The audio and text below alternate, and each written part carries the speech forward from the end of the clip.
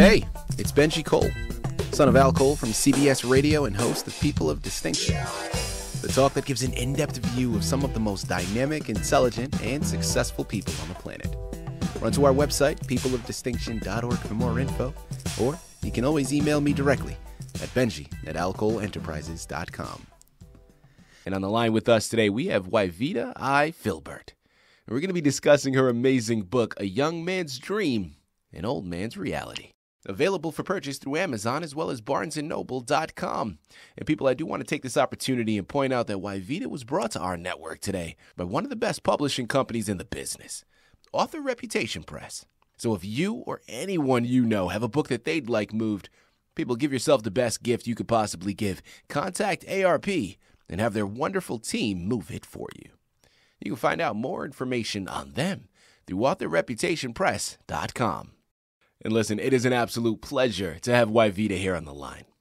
Now, the moment you head on over to her Amazon, Barnes & Noble pages and you start to do any research on her book, well, you're going to understand what we're discussing today, okay? Now, A Young Man's Dream, An Old Man's Reality, outside of the title, which I'm just in love with, it is a non-stop page-turner. People, I'm telling you, it's an adventure novel with hints of a love story intertwined just for safe measure, okay? Now, it's all based on actual events.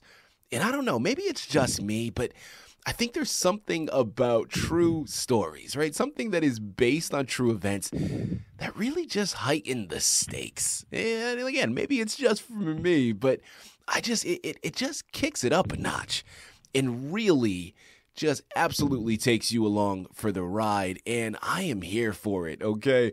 The underlying message, or actually even before we go there, the story is based upon Wyveda's husband's life, okay? This was his journey that he embarked upon, and what I take from it is that underlying message of perseverance, right? It's that underlying message of following your dreams, and I think that there is something to be said about doing it and completing it.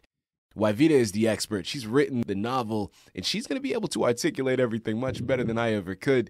So people, let's bring her here on the line with us, okay? Wyveda, first and foremost, welcome to People of Distinction, and thank you very much for being a guest with us today. How are you? I'm doing good. Thanks for having me. Of course. Well, listen, the pleasure is all ours, okay? We're truly looking forward to this. And as I mentioned in my opening, Wyveda, I think this story in this novel, I think is amazing, right? What you've embarked upon here, what your husband embarked upon is truly a gift. And we are delighted to have you here on the network to discuss it. Now, before we go into the book itself, I want to learn a little bit more about you and your background. So, Wyveda, please tell us a little bit more about yourself. I live in southern Indiana, and I live in a red cedar log home that my husband built. And I never wrote anything before, and I just keep thinking my English teacher would be so proud of me for doing this, and it's turning out so well.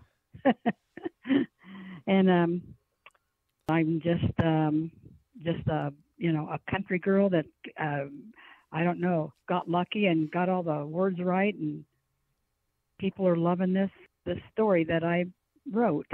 What a beautiful story.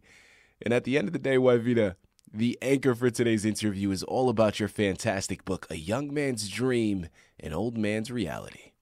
Tell us a little bit more about it.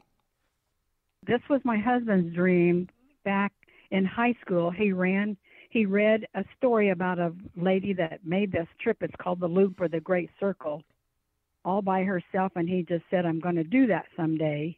And when he retired, he bought a sailboat and went over it and made it all sail-worthy and got it ready, and we took off on this dream that he's had. I'm just so proud that he got to do that when we did, because we couldn't do it now.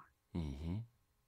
We started out in Florida on the Intercoastal Waterway, and actually it was Easter Sunday in April.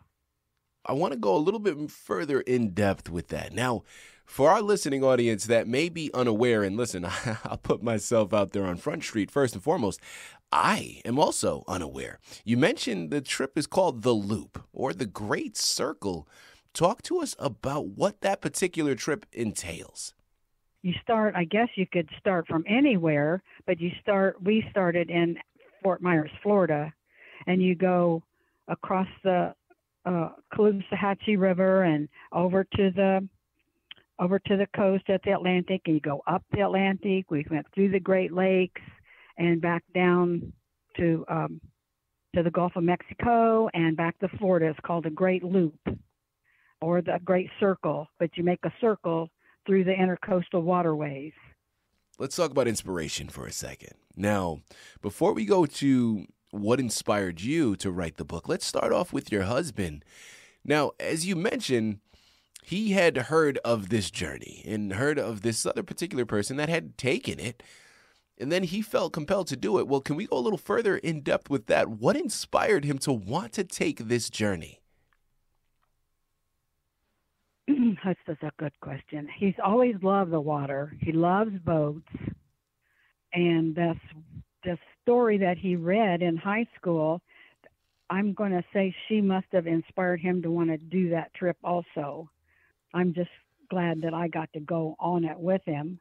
But I don't know anything about that book, but that's what has inspired him to want to do this. He always has loved the water, and he loves boats, and he just was compelled that that's what he wanted to do when he retired. What inspired you to put the words on the page and comprise this book? Well, I just started out just doing a day-by-day journal of, how many miles we went and where we stopped to eat, or, what we saw along the way, and just what happened of the day. Each day I made a journal, just thinking myself, someday I'll just put that all in book form, and Joe will have a recollection of what we did that whole trip, and not thinking that it was going to go nationwide, but that I was just making like notes every day as we went, and people back home, they kept a map, and they would follow me as I went.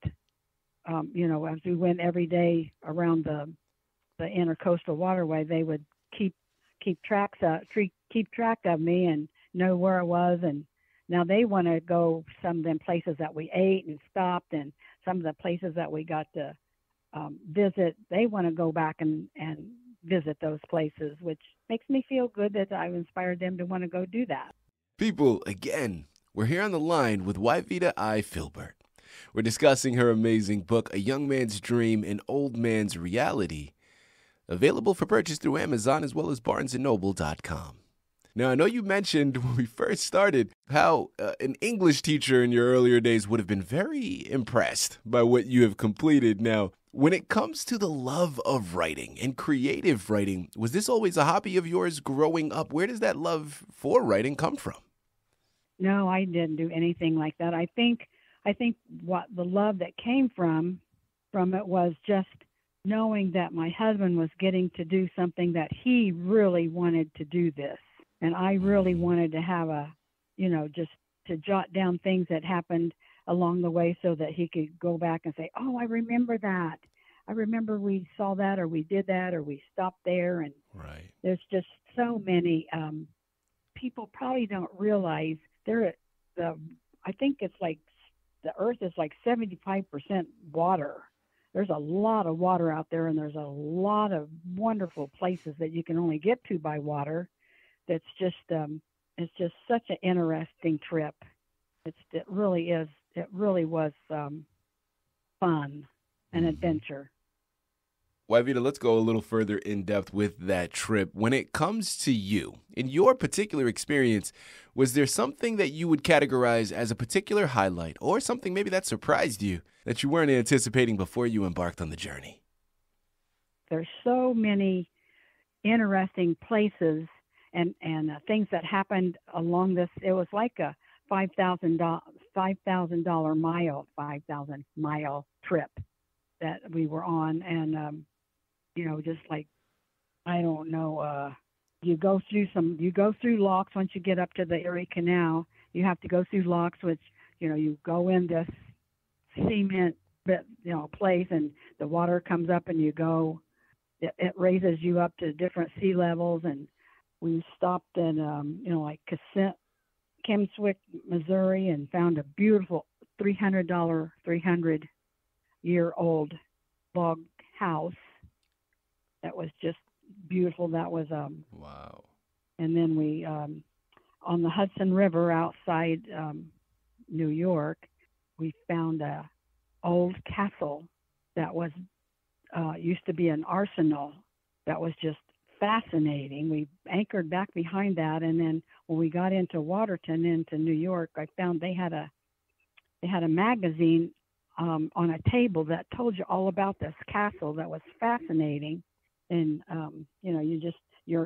my imagination, I could just see some damsel in distress up there waving her, her hanky, and it was just fascinating, that big old castle out there in the middle of the Hudson River. There's just so many things that we saw that you don't get to see if you're not on the water. Mm-hmm. And going into another spot, the Coast Guard came up beside us and asked us to get out of the canal because there was a deep draft vessel coming through, and it ended up being a submarine coming through, and we had to get out of the way because, how huge they are. And it was like, wow, that was an experience. People, listen, those are just a couple of the stories that you're going to encounter. There are so many more. Now, I know that you are someone, maybe writing wasn't a hobby of yours growing up, but listen, you are a bona fide author and you have published this narrative, which means you are someone that has some wisdom that you can offer. So for any new writers out there listening in right now, Wyveda, what words of wisdom that you can offer them about the journey they're getting ready to take? I was surprised. I guess I surprised myself in having the confidence, or I don't know if it's knowledge, of just keeping that journal and keeping the day-to-day adventure wrote down, and thinking to myself, I just wrote this book just for my husband. I never intended it for it to go as far as it's went.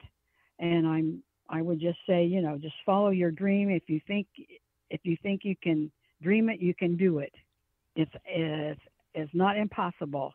Just start it. Just start your dream, and it just kind of like it'll work itself into this book that I rewrote it several times so that it made sense, and I had an English high school teacher lady proofread it for me so I didn't sound like an idiot.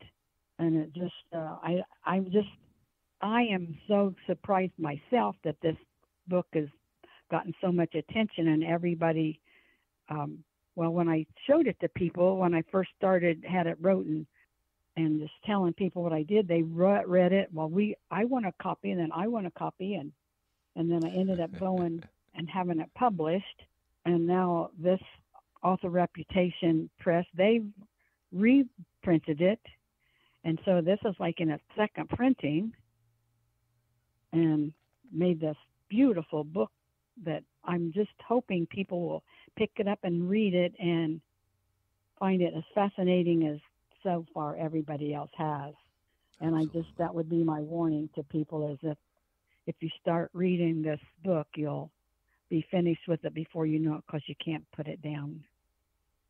We have done a full 360, right? We're back where we started when we're talking about that message that she just gave in terms of following your dreams, right? And persevering. That is one of the main messages that I'm getting from this book. I mean, it has so much more to offer, but that, for me, was one of the big things that I took from it, is her husband's desire, his fight and perseverance to complete this mission that he just was really destined to do.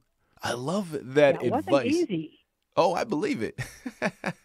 A 5,000-mile trip. No, there's nothing easy about that, I'm sure. And listen, I'm not a sailor, but I've been on a few sailboats. And, I will take an electric boat any day because a sailboat keeps you busy, right? You gotta be working. There's not Yeah. much time to And just sit down and relax on a sailboat. and not every day, is perfect. Of course. You have storms, you have rain, you have, you come across some problems, but Hmm. you Absolutely. you just But that's why I think this sail book through is it. so magnificent, Wyveda, is because, again, when you're talking about what you've encountered just on a sailboat, right? In terms of, some days you have storms. Some days the water is just very peaceful and calm. Well, isn't that just life?